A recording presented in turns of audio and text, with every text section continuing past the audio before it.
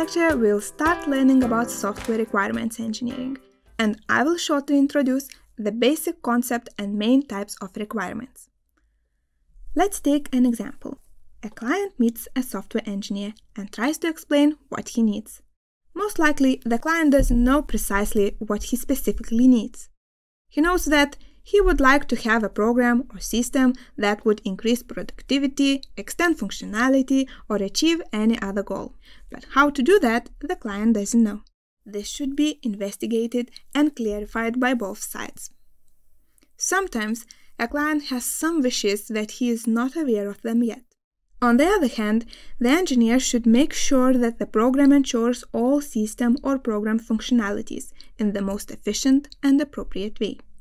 Requirement engineering is the process where we define what system or product has to be created for the client. During the requirement engineering process, we create a document of requirements where everything is described in detail, what needs to be created and how within various constraints. Requirements may range from high-level abstract statements to detailed mathematical functional specifications. In the previous example, you probably have already understood why requirement engineering is needed. Well, here requirements serve as a dual function, as an object for negotiating a price or represents the contract itself. There are two types of requirements: user requirements and system requirements. User requirements are created for clients to make sure that they will understand how the system works. It can be provided in statements of natural language and diagrams of services. System requirements mostly specify user requirements by showing how everything should be implemented. For better understanding, let's take an example. Here, in user requirements, only one sentence is presented. A learning management system needs to be created that should generate a monthly student activity report, while system requirements specification shows what needs to be implemented in the system to accomplish user requirements.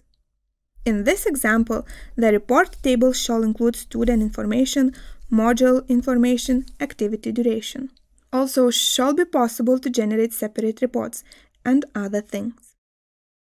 In this slide, you can see a diagram that shows who reads the user requirements and system requirements. Client manager, contract manager, client engineer, system final user, system architect can read and understand the user requirements, while only client engineers, system architects, and developers are interested in system requirements. Usually, a system architect is an intermediary who knows and understands all requirements from both sides. Another important thing to know is what a system stakeholder is. Basically, it can be any person or organization who is affected by the system in some way and who has a legitimate interest. It includes users, system managers, system owners, or external stakeholders. For example, if you consider the university academic system, the final users are students and lecturers. System managers could be people from student department. Technical support most likely would be provided by the Department of Information Technologies, and maybe some system reports could be provided to government institutions. In other words, external stakeholders. To create this type of system is a complicated task because there are many stakeholders, and all could have their own requirements that may conflict. Now, what about Agile? As you may already know, there are no such thing like user or system requirements. Well, many Agile supporters argue that producing detailed system requirements is a waste of time, as requirements change so quickly. They state that there can only be one source of requirements, so-called user stories. Question is whether it is good or not.